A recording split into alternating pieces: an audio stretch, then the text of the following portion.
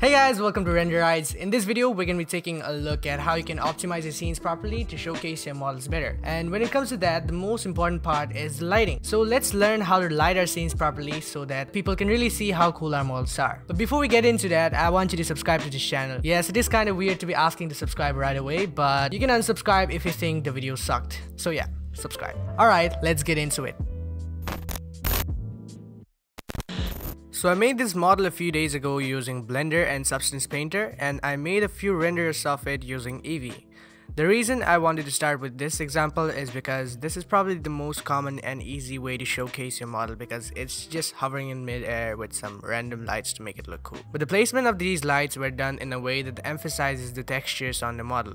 The placement of the lights in your scene will depend on what quality of the model you want to showcase, whether it is the details of your modeling, the shape of the object or the materials, or the textures. So if, for example, you want to show your texturing work like what I have here, you'd go for a more dramatic lighting to really show all the details instead of a straight light facing directly towards the model from the camera angle. And if you want to show a hard surface model and emphasize on the details, you'd use a lighting that creates a lot of shadows to emphasize the crevices and the bumps on the model. Let's delete all the lights in the scene and start from scratch.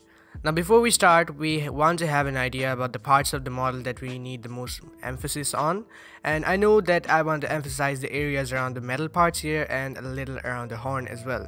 Then I'd want a little more focus around the tone holes and the end of the pepper. It is also really helpful to have multiple cameras with different angles if you're planning to post the renders on your portfolio to show different parts of the model closely. The composition also plays a huge role when it comes to emphasis, but first let's focus on placing the lights. We want to put our first camera in the scene just to preview what it's actually gonna look like as we're adding the lights. Okay, now it would be easier for us to understand where we want our lights. So let's add a big area lamp and set the color to white and the intensity to 500 watts since our model is over 16 meters in length. This will be our main ambient light, which will roughly light everything from one side. We can duplicate this over to the other side and tweak the intensity a little to fill that area out and perhaps even make it a little bigger. Now this should do just fine.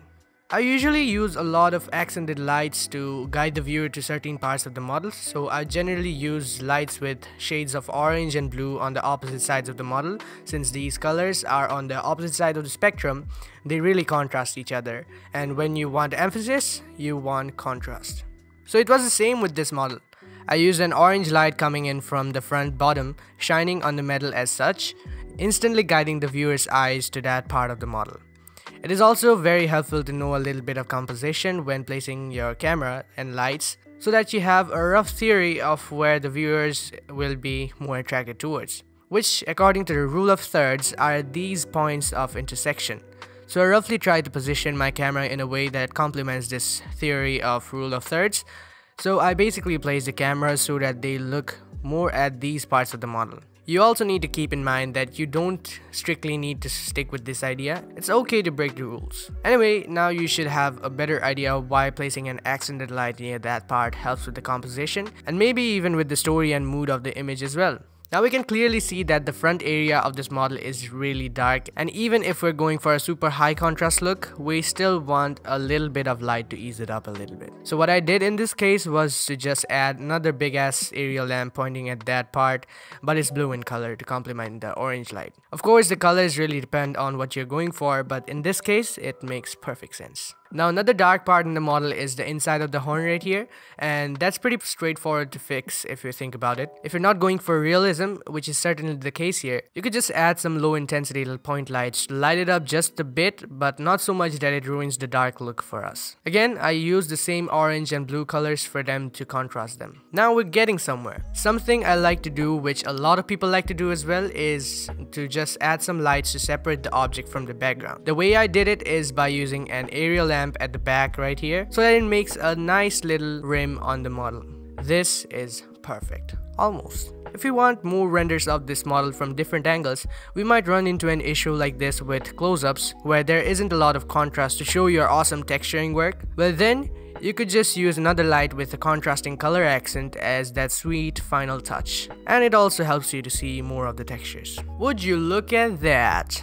That's looking incredibly sexy. You successfully lighted this model, but what about other, more different models? Well, if you ever need to showcase a model in a fancy way, remember these key points: lighting, composition, and atmosphere. We already have discussed about lighting and composition. If you want a more in-depth understanding of them, I highly recommend watching the lighting series by Blender Guru, which goes over these things in an extremely comprehensive way. So lighting, composition, these things are important, but so is the atmosphere of the scene. You could include the mood, the feeling of the scene in the atmosphere category. While there's nothing wrong with showcasing a model in a blank background, you could take the next step and be a little extra creative by making a full scene with your model as the focus. For example, the model I have with me is the pepa, which is a cultural instrument of the Assamese people. So I could probably make a scene with a bunch of other traditional instruments together, or simply with a gamusa or any other complementary model that respects the story that I'm trying to tell about the Assamese culture. Now with that said, let's take a look at another example. Now this is another one of my projects that I also made a video about. You can check it out right here. You can get this project on Gumroad, link is in the description.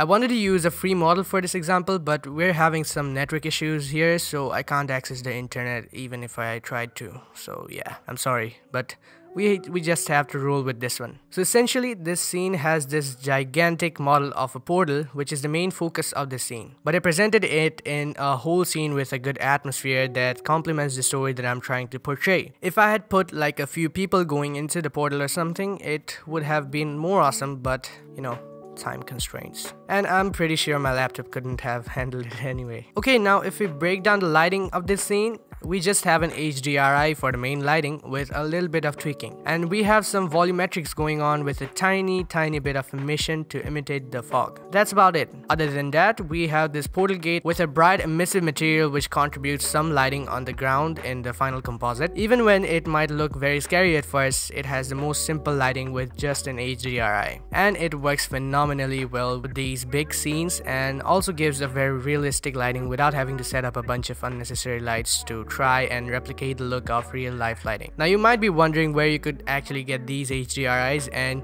you can actually get a whole bunch of free HDRIs over at HDRI Haven, which is my go-to website. I'll leave the link in the description. Now that's all I wanted to discuss in this video. If you're ever stuck with lighting something, you could hopefully refer to this video and get some help. If not, you could always comment on what problems you have and I'll be there to help you. And if you want to support this channel to keep making more stuff, you could head over to my Patreon page in the description and donate any amount you see fit, and also get all of my projects along with it. Or you could take a look at my Gumroad page where I have the Arctic scene available for download. Hey, and if you have made it this far, thanks a lot for your time. I hope you enjoyed watching this video. Leave a like if you did, subscribe for more content like this, and I'll be back in the next video.